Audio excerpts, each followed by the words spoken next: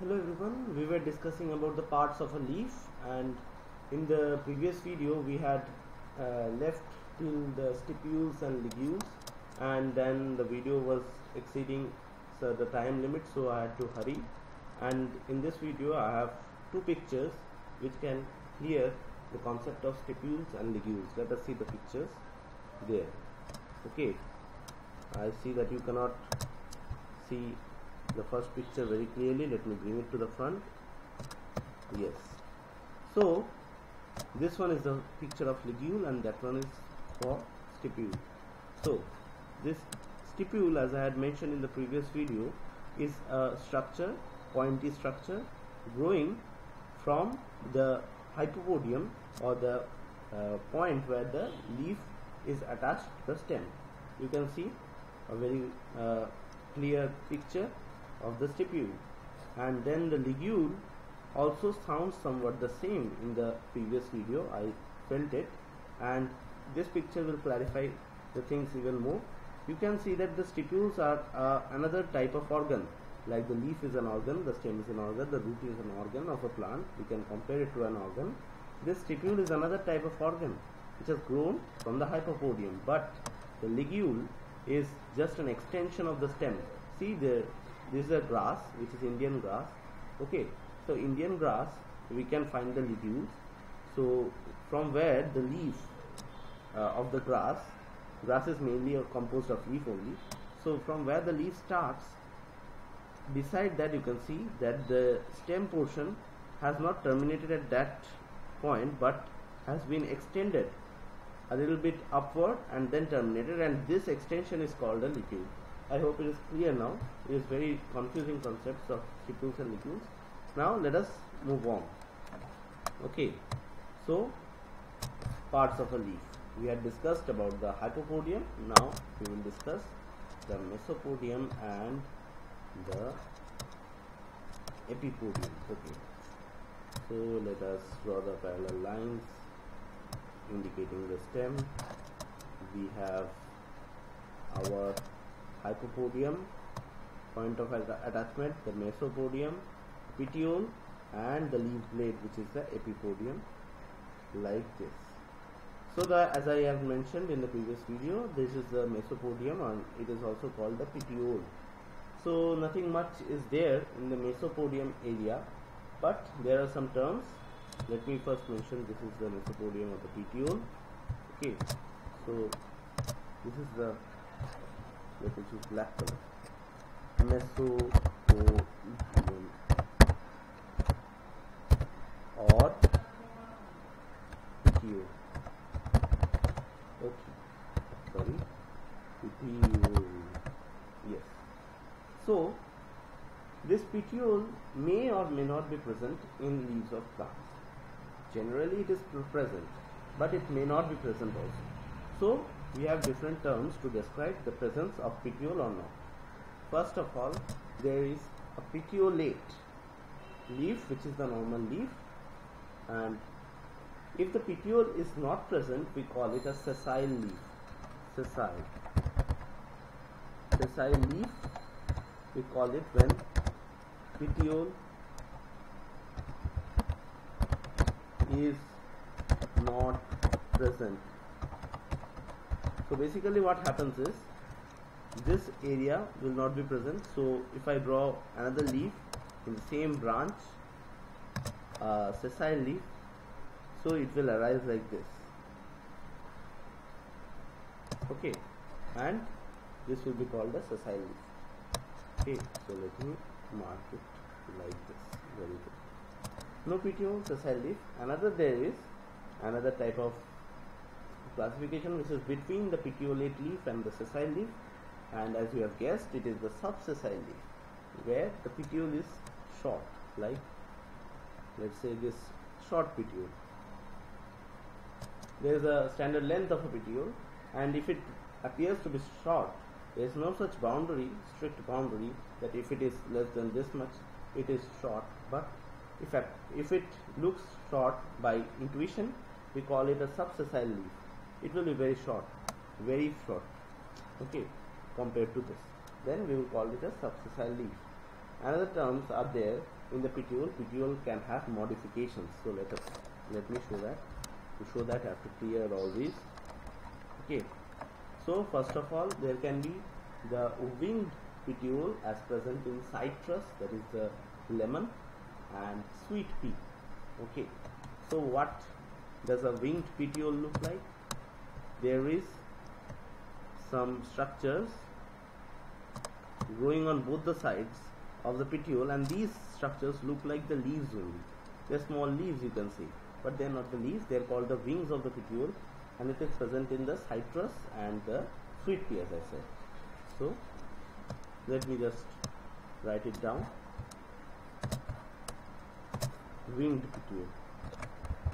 Okay, black color will be better. Winged petiole. Example: citrus and what we call citrus and sweet pea. Okay. There are two typical examples which come in exams. There can be many more examples. Sweet pea. Okay. So wing petiole, let us clear it again. Hope you have seen it. Okay. Now there are tendrillar petiole. So if you are watching my previous videos, I have discussed about properties of stem, modifications of stem. All stems are not erect as we think them. They can be climbing stems also, and for the climbing stems there are some structures which arise from the stem or the node of the stem, and they help in climbing. So what happens in a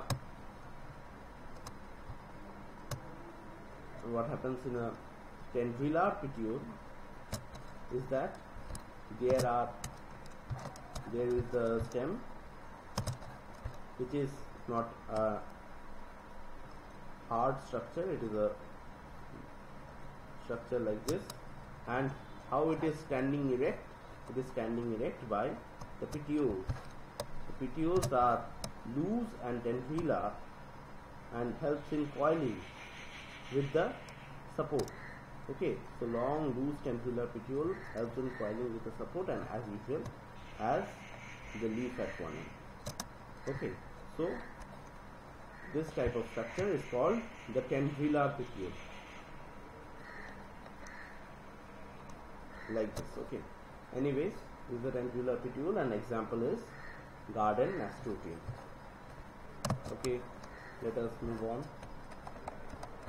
Another type of petiole can be there, modification of petiole, which is the phylode. This also I discussed in this modification of stem, which is phylode is a small part of the stem which becomes photosynthetic, and this part can photosynthesize. That, as I told you, it becomes photosynthetic. And related to this, you can remember cladode.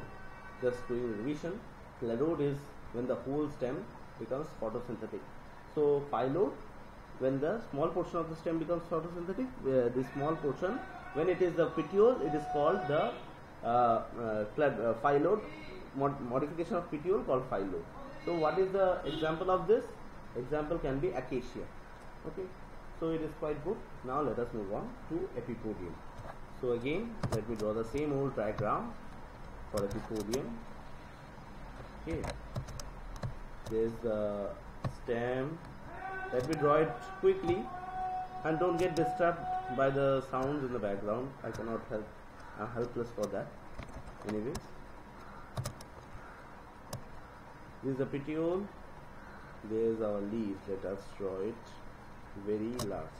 Okay, so this leaf blade in most dicot leaves have two distinct surfaces. The upper surface is called aductial surface, or the upper surface, or the ventral surface. These terms are very confusing, so let me mention. This is the upper surface, and it is called the aductial. Let me use a black color. Sorry for the sound. Aductial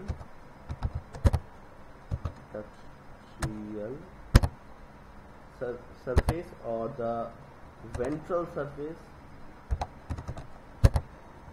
I always used to forget these names or confuse these names, so I am mentioning it very clearly over in this video. Ventral surface or the common upper surface. It is very easy. Upper surface, everybody will say the upper surface, but in scientific terms it is called aductial or the ventral surface. And the surface which is behind the leaf, how will I show that? Let me think. Let's put dotted lines. This surface is called the abuctial surface or the dorsal surface or the below surface or the lower surface. Okay, so let me write it again down. Abuctial surface, sorry, my keyboard is doing problems. Abuctial surface, A key is not working. Abuctial surface or the dorsal surface, dorsal surface or the lower surface.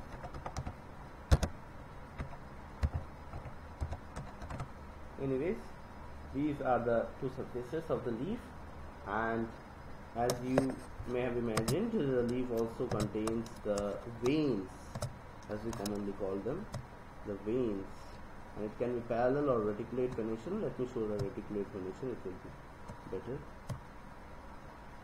Like this, the main vein, which is the midrib, and there it comes out branches, and there are so many branches. Let me draw it here, no need of wasting time. Okay, so the main vein, which is called the midrib, which you have studied in lower classes, nothing very important over here. Midrib, and there are the branches, and this is the reticulate venation, and these veins are actually the vascular bundle, that is the vascular supply to the leaf is done by the veins. So as the vascular bundle enter this flat surface, the vascular bundle has some thickness, so that in the region of the veins the leaves become thick, and it will be very clear if we look at the abuctial or the dorsal surface of the leaf. It is very thick in these leaves. So that is another part, another property of the epipodium. And there are many types of margins of the leaf. So this margin can be of various designs, and there are various names for that. We will not go to so much detail, but let me mention the name. You can, if you are interested, you can search it in Google, and there are very good photos in the Google Images portion. You will learn about them. But let me mention the names of the margin. Some names of the margin. I also don't remember all the names of the margin. Okay. So leaf margin can be entire, which is smooth. There can be wavy. There can be dentate. There can be retiocerate. There can be lobed. There can be crenate, etc., etc. Okay. So you can understand how complex it is. Then also this can be the leaf apexes modified in a various patterns like obtuse. It can be cordate, it can be micronate, it can be acuminate, and all these. And all these are high level studies in botany. If you want to do, you can do. And the shape of the leaf can be there, the shape of the epipodium, and the leaf surface can be glabrous or the glossous or subglabrous, etc. So these are what are everything about the epipodium. I am not going into too much detail about the epipodium. It will take many videos to explain all this in very minute way, or to show all the pictures. So I am not going into too much detail. If you want, you can do. I am saying so many times. Anyways, and there are classification on the basis of leaf duration. Yes, that is important. Leaf duration. Leaf duration. Okay, and on the basis of leaf duration, we can divide the leaf into three parts. That is, the first part is caudaceous leaf. Let me write it down.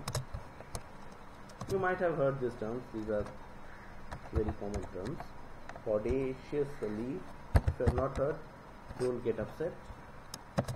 Okay. Then can be deciduous leaf. Okay. So deciduous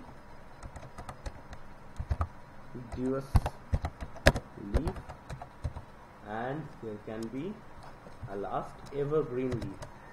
This you might have heard, must have heard, I should say, evergreen leaf, but I will explain them in short. Evergreen leaf, evergreen leaf. Okay, so what is a caudaceous leaf? A leaf which falls down just after the plant takes birth or the plant comes out from the soil. So that type of leaf is called the caudaceous leaf, and it is very, very useless, but it is useful for some types of plants which are in the deserts, because these plants do not want to lose their water through the surface of the leaves through a process called as transpiration, as you all know. And the example you can guess is that there is all types of desert plants like opuntia. Okay, next is the deciduous leaf. Deciduous leaves refer to the leaves which are annual, means which shed off at the time of the autumn season, and most plants are there. Some examples are poplar, mulberry, and there are many more examples. And persistent or evergreen leaves are the leaves which remain for more than 1 year. Yes, except that leaves have to fall down some day or the other.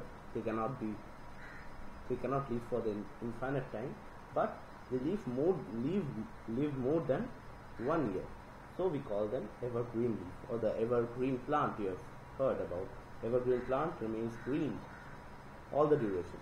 Means when one leaf falls out, till then two or more leaves have also taken birth. So this plant looks evergreen. It's all time green, not when some plants in autumn shed their leaves and become non-green. So that was the leaf duration, and that's all for the video. And then in the next video we will talk about phyllotaxy and all these compound leaves. We will talk about parapinnate, unipinnate, everything. So see you in the next video. Bye.